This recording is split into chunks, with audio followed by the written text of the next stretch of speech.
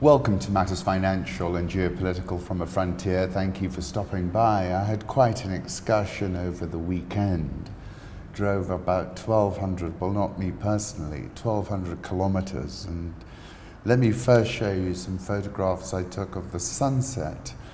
And this was taken in northern Kenya, beyond 200 kilometers beyond Garissa. We went on a road trip to Garissa, and in fact 200 kilometers beyond it to a village called Saldig. Garissa is located on the Tana River. Most of the inhabitants are ethnic Somali. Livestock production is a significant part of the town's economy. Semi-arid climate.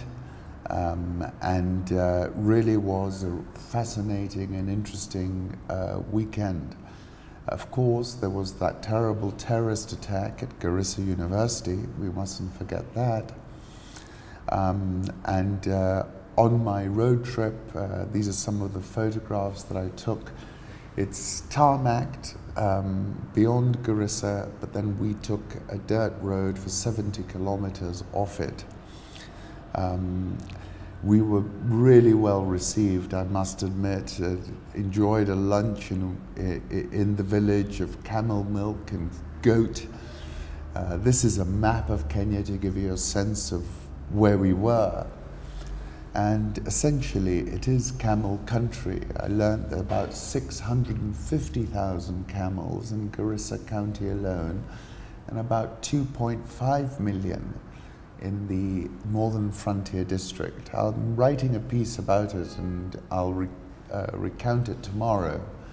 But it really was an extraordinary journey, and we were so graciously received. My observations are, which are going to come out in my article, if Abiy and others are serious about stabilizing the Horn of Africa, then the Horn is going to exert a significant pull effect on this part of Kenya.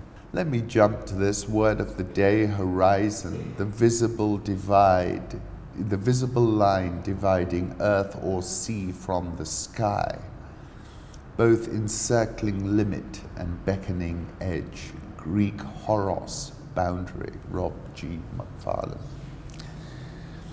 In every landscape, the point of astonishment is the meeting of the sky and the earth.